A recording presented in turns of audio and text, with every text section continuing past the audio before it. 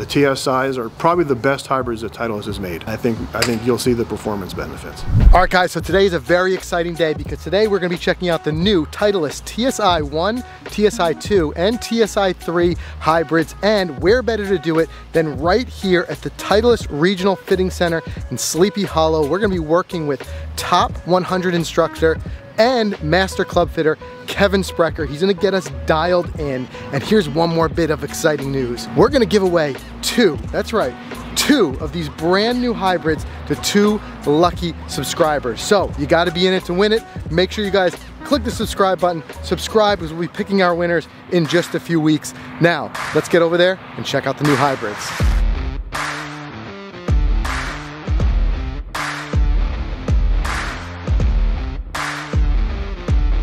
All right, Kevin, good to see you again. Nice to see you, Frank. How's everything? Everything's great. It's gonna be even better in a few minutes with these new TSi. So we're gonna check out the 1, the 2, and the 3 today. 1, the 2, and the 3. We're gonna fire them up, talk about the differences, the launch conditions, the playability, see what we need, and maybe even some of the followers can predict what you guys are gonna end up in. Yeah. Let's see. And just to let you guys know as a baseline, we are currently playing the H1 and H2 hybrids from our original fitting with you now going back 2 years ago.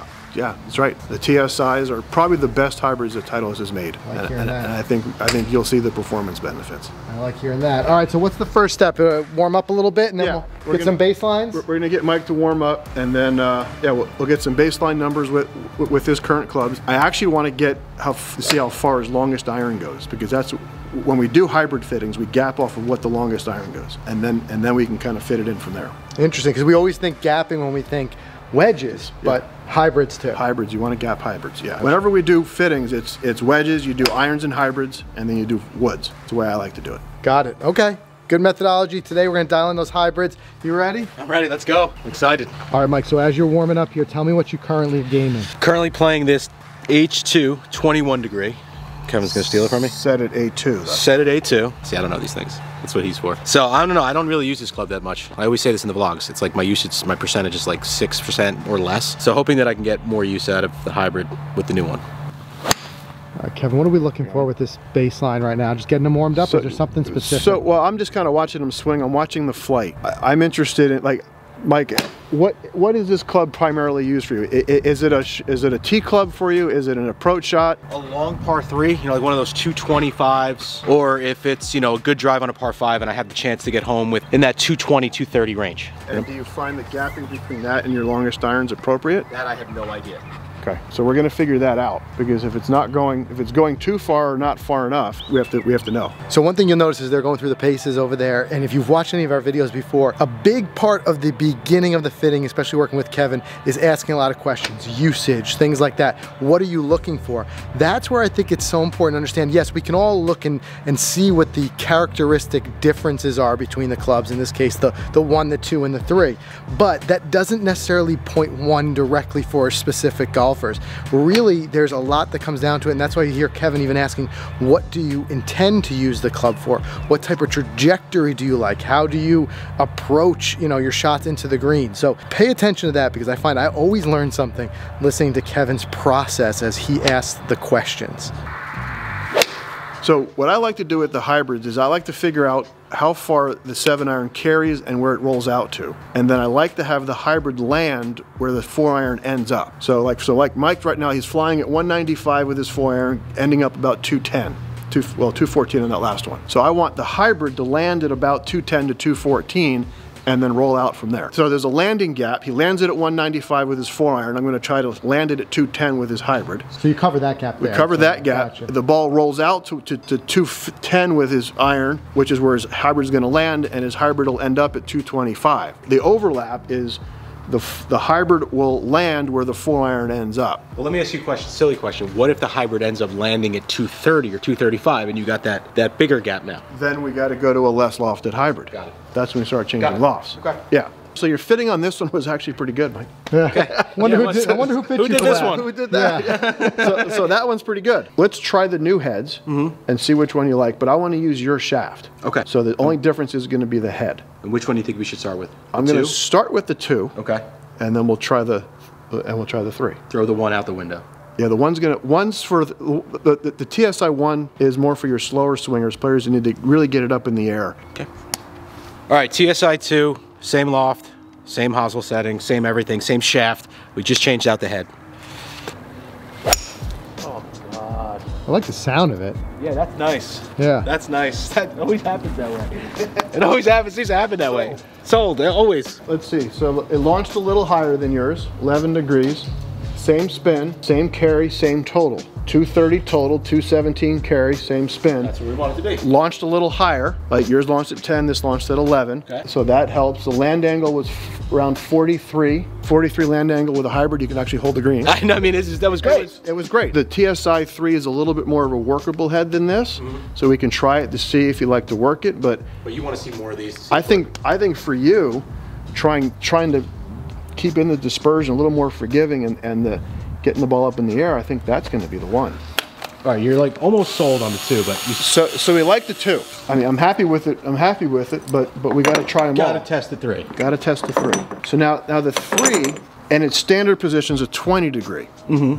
So we're going to start with it there just to see what happens, and then I may have to add some loft to match it to the TSi2, which was a 21. All right, so I'm going to test out the TSi3. It's a little difference in loft. It's a 20 degree, and nothing else with the settings. Still the same, A2. Still A2. Got it. So this 3 gives you a few more options in adjustability of the weighting system. Yeah, so you can change the weight, and then you can change the position of the weight. You have 3 different positions: toe, center, and heel. So we can kind of dial in a little bit more depending upon where the player strikes it on the face, or what shot they're trying to eliminate or encourage. So if you look at the sole of the head, so the weighting system's different, but look at the length of the head.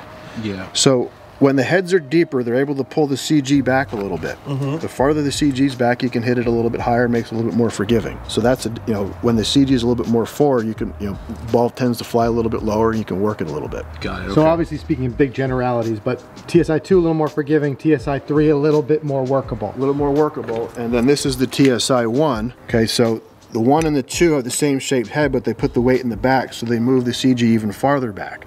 A little higher launch, a little more forgiving, and it's a little bit lighter head. Yeah, gotcha. Okay.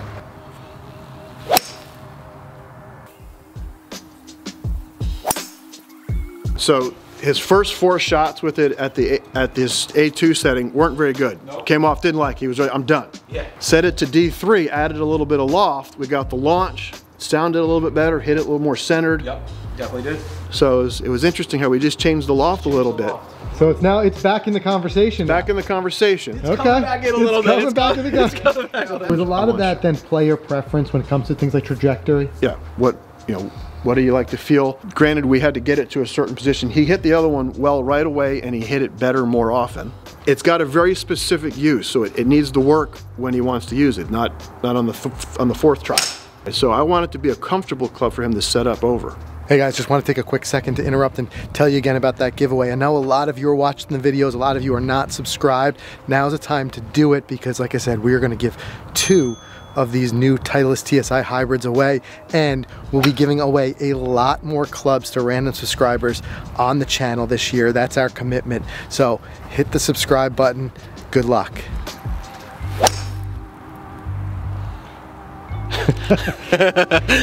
So we're getting the carry, we're getting the total of everything that we want. We're just trying to dial in the dispersion, and then we'll go. What we'll do is we'll go back to the TSi2 and see how it feels now a little bit after hitting it. Got it. This one. I also want to highlight something there because a lot of you guys asked the question of like, how do I tell if I'm getting a good fitting? What should I look for in a good fitting? And if you notice, Mike hit that TSi2 really well. We could have stopped there. He would have been happy. We could have walked out. But this is what we talk about. I like to see the thoroughness, and this is why we work with Kevin so much. We still not only tried the TSi3, but if you notice, at first it didn't work. Still working through the different settings and dialing it in so that we can have a real comparison versus that TSi2 to see which one's going to perform best for him. Again, leaving no kind of stone unturned. That is what we talk about when you guys ask that question about what should I look for in a good fitting.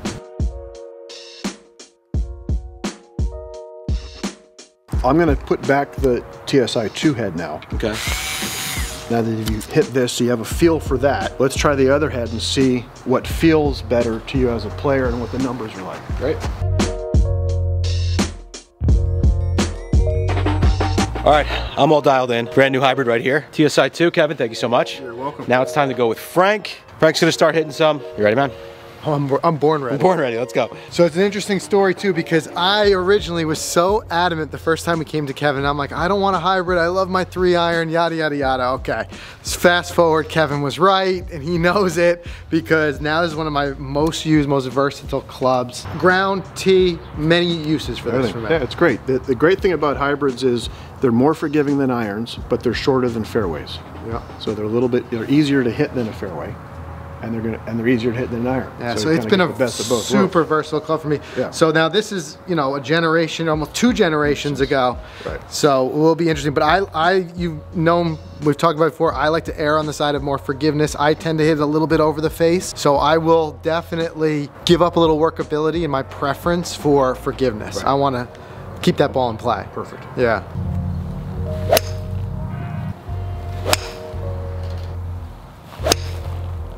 Like I did with Mike, we're going to start with the same shaft. Okay. We're going to try the new head just to see what, you know, so the only difference is the head.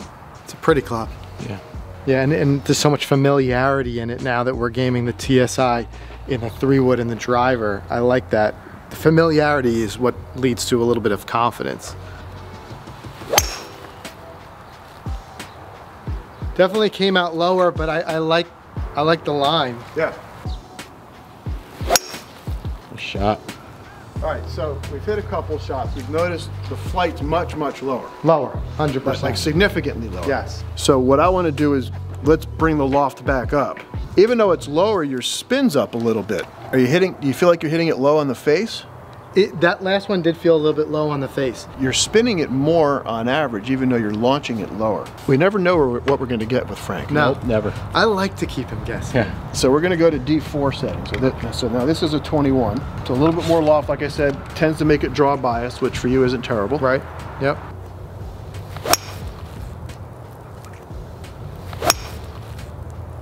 I mean, I kind of like that. I like that. That has a good feel to it. Yeah. I feel like I moved it up on the face. You can actually see it there. Yeah. I feel like I was hitting it low and I moved it up a bit. So now normally I would try some other shafts, but I like the launch conditions and I know the fitting was right. I know the fitting was right, and you use it in everything else. Right. So I think we're good to go there. Yeah, I have a lot of confidence with that shaft. Yeah. Dialing it in, dialing it in. Go TSi3. Okay. I'm going to set it to 19. It says it's a 2 hybrid, but I'm going to set it to 19 so it's the same. And we'll just see what happens, because with you, we never know. We never know. There's always the X factor with you.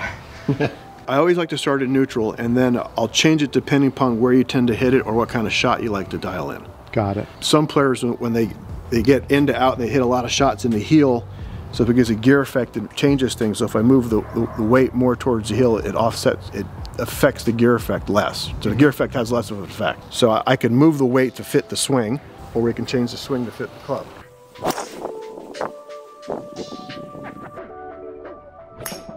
If I look at the numbers here, your spin's at 2,300, really low.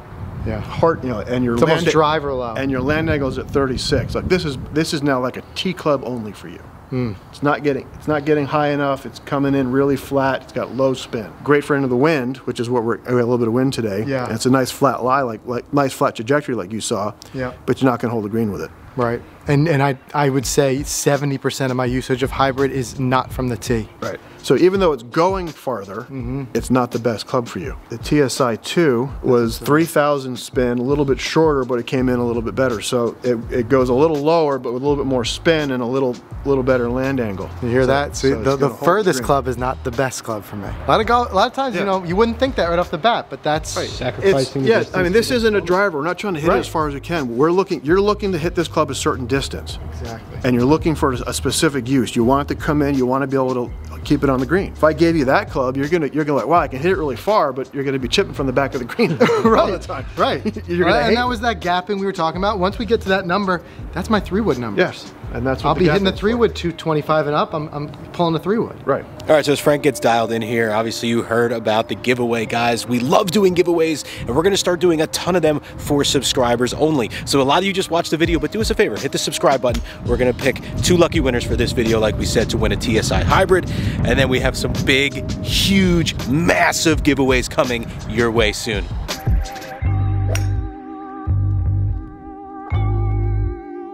I like it. I like it. You like what? I like it. I like this TSi too. I just hit it. So we went back to the TSi2. Your spin rate went up to 3,500, more appropriate. Your land angle went up to almost 40, and your distances stayed the same.